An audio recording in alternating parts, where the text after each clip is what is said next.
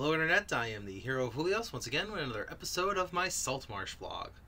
In today's episode, the players have returned to Saltmarsh after their journey out to sea to obtain a large safe worth of money, and they return and they get the safe back to its proper owner. I do have a little change in the roster for this episode.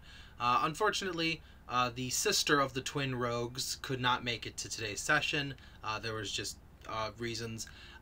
So I have my other rogue, I have my fighter, my wizard cleric, the druid, and then the monk who left got replaced by a different monk last week. I had two monks last week, but one of the monks has stayed and will be a part of this for the foreseeable future until other things shift around. So in case that changes anything in this vlog, I don't know if it will. It's more of just for me to keep track of. Now Dryax is out and Felix is in as far as monks go.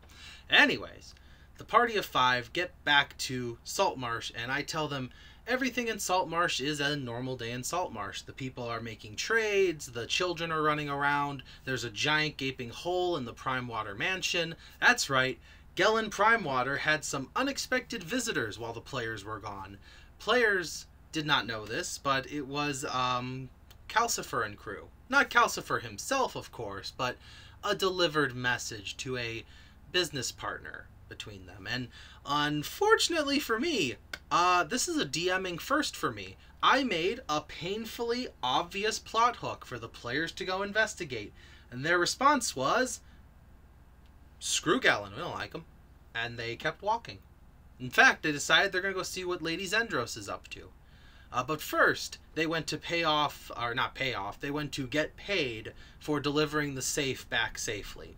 They did try to negotiate to obtain an indestructible magical safe, to which I responded, the guy is willing to sell you guys the safe. In exchange, instead of getting 10,000 gold, you can have 5, plus the indestructible safe. They elected against that, so indestructible safe is not a part of their boat. I'm not exactly sure what they would have even done with it aside from store things in it, but the fact that the magic in it made it indestructible, I couldn't just give it to them for a low price. That's just not a sensible thing to do. Anyways, going back to what I was saying, this is a DMing first to have a obvious plot hook that my players just sort of walked right past and they went to Lady Zendros instead. So I thought, well, there goes my plan for today's session. Guess I'm improvising again. So they decide to put in some orders for some new magic items and stuff, and I learned the meaning of the word wondrous item rather than other types of magic items. Apparently, the way wondrous item is worded in the Dungeon Master's Guide is that it is not a one-of-a-kind item, like I originally thought. It is just a catch-all term that describes anything that isn't armor, weapons, or potions, you know, anything like that. So keep that in mind. I think I'm still going to keep it to legendary items are one-of-a-kind, but as far as in your campaigns, if you thought like I did, wondrous items are not one-of-a-kind. They are just wondrous. So as they're putting in their orders for Zendros, they're starting to ask her prices on some things, and eventually they come to a conclusion that they do not have enough money for the things they want. I, as the DM, want to give my players the things they want, but it is also my job as the DM to not just hand them things, because if you just give your players stuff without any effort, how will they actually appreciate what they have? Now, I know, that sounds like some deep philosophy that I'm trying to impart to some noble DM, but the truth of the matter is, what is a video game? What is a board game? What is a role-playing game? If you don't actually do something and receive reward. If the game is just receive reward, I could make them level 20 right now and give them all the legendary magic items, and then what? They just one-shot bosses? It's not very fun. At least not for me. I mean, as a player, when I do play, I don't think it's fun if I just get everything I want. Where's the character development? So, Lady Zendros decides to give them a job. And they are going to become one of her many contacts that she uses to get magic items. See, due to the vagueness of Saltmarsh describing characters, it doesn't really say how or why Zendros has the ability to get the magic items she does. So what I figured is that once she trusts an adventuring party enough, she decides that they are worthy of going and getting something for her that somebody else requested, and then eventually that person who requested from her might earn her trust enough. They become someone who goes gets magic items for her so that she can sell to someone else, and she works as this lovely go-between between many different people seeking magic items. Now these players are on the dangerous side of her business, where they are off to the deep woods, because I gave them two choices. Either they could go get a rare magic item for her, and one of the rare magic items they were asking for is free, or they could get her a very rare magic item, and two rare magic items, and a common or uncommon magic item is free.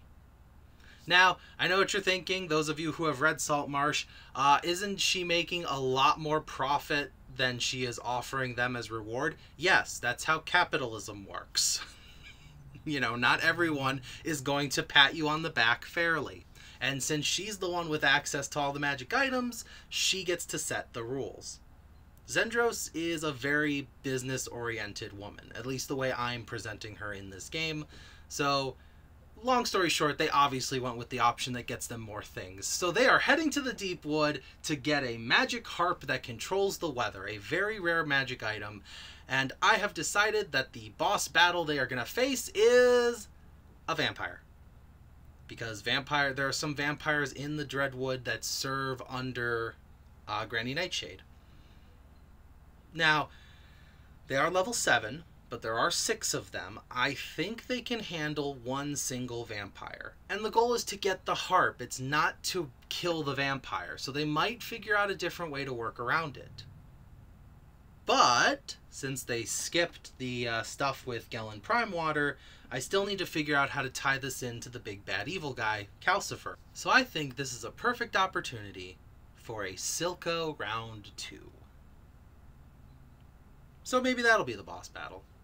Regardless of how this happens, I think doing it this way might be an easier, more fun way to tie things together for them. Might even give them motivation to attack Granny Nightshade, my original intention, if they do decide to go deeper into the woods.